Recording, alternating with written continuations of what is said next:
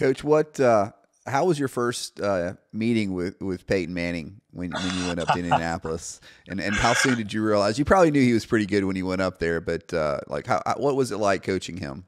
I knew he was good. I knew he was special, but he actually came to my opening press conference. Then he came in the office afterwards, and he said, "Hey, I don't know what you've heard about me. I don't know how much you know about me, but I want to win and I want to be coached. So you just, whatever we need to do to win, make sure you get that across to me and let me know exactly what you want done."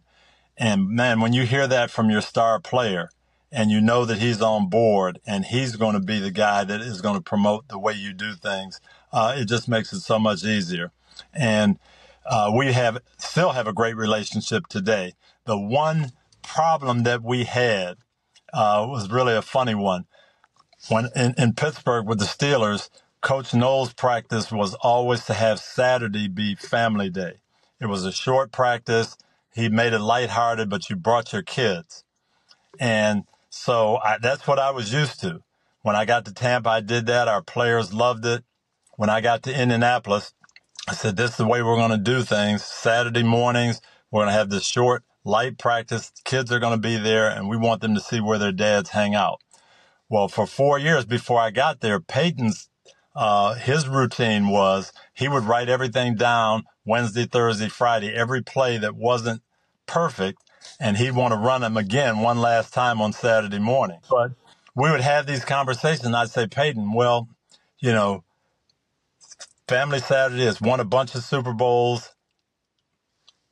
Family Saturdays won a bunch of Super Bowls, and I know it's not your routine, but we can make this work. So grudgingly, he kind of went along with that.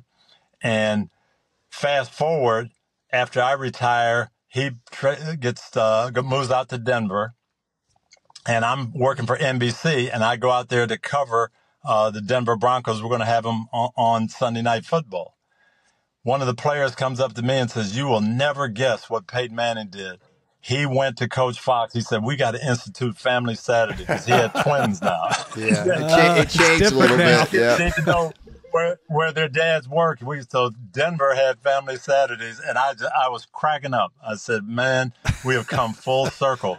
But he did get to see the benefit of it, and he saw how these guys connected with their kids. And even though it maybe took away a little bit from his concentration and what he wanted to do, he saw the value of it, and they did it in Denver, and that just warmed my heart. Oh, that's a really cool story.